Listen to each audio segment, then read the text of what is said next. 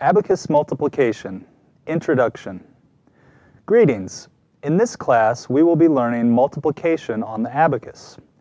To participate in the class, the important thing you will need is a Cranmer abacus. Since this is an online course, you will need a computer or other device to access the classwork. And it would be helpful to complete each lesson alongside your teacher of students with visual impairments or a family member who can help. There are several prerequisites to learning multiplication. Students should have an understanding of abacus basic concepts. If you want a refresher, refer to Deborah Sewell's Abacus Introduction, Parts of the Abacus, and Abacus Introduction Vocabulary Terms. Students should be fluent in addition on the abacus. Subtraction is great also, but you will be performing addition when multiplying, so it is very important. If you need to practice addition, I would recommend taking the short-term programs course, Abacus Part 2, Addition and Subtraction. For teachers and families, Deborah Sewell's Abacus Getting Started with the Counting Method is an excellent video resource. Students should either be studying or have studied multiplication in a mathematics class or understand the concept of multiplication and the vocabulary that is used. It helps to know that a multiplicand is the number being multiplied, and the multiplier is the number doing the multiplying. The product, then, is the result of a multiplication problem. You should know that multiplication is simply repeated addition. For example, 4 times 3 equals 4 plus 4 plus 4 equals 12. In this problem, 4 is the multiplicand, 3 is the multiplier, and 12 is the product.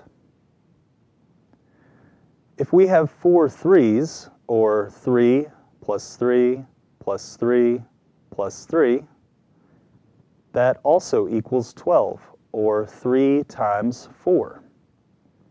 In this problem, 3 is the multiplicand, 4 is the multiplier, and 12 is still the product. Your peers see this in print as either 3 groups of 4 or as 4 groups of 3. Your teacher can recreate these groups using manipulatives. So on an APH work play tray, you can set 3 groups of 4, or you can set 4 groups of 3. Your teacher can also recreate these groups on the abacus. If we ignore place value and set a 4 in the ones column, a 4 in the tens column, and a 4 in the hundreds column, there are 3 groups of 4. We can count these away from the counting bar 1 bead at a time to get to 12.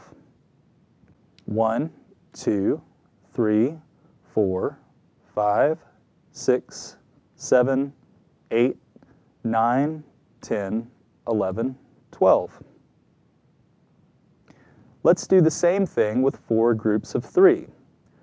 I'm going to ignore place value and set a 3 in the ones, tens, hundreds, and thousands columns. Then I will add them up as I count away from the separation bar, 1 bead at a time to get 12. 1, 2, 3, 4, 5, 6, 7, 8, 9, 10, 11, 12. This works as a good strategy for teaching and learning the concept of multiplication, and even for practicing the multiplication facts up through 9. However, it is not the method we use for solving multiplication problems with 1- and 2-digit multipliers. I will introduce that in the next lesson. For teachers and parents who would like to follow along or even work ahead, I am using the counting method for the Cranmer Abacus. This book also covers developing prerequisite skills for the abacus, addition, subtraction, division, decimals, and fractions.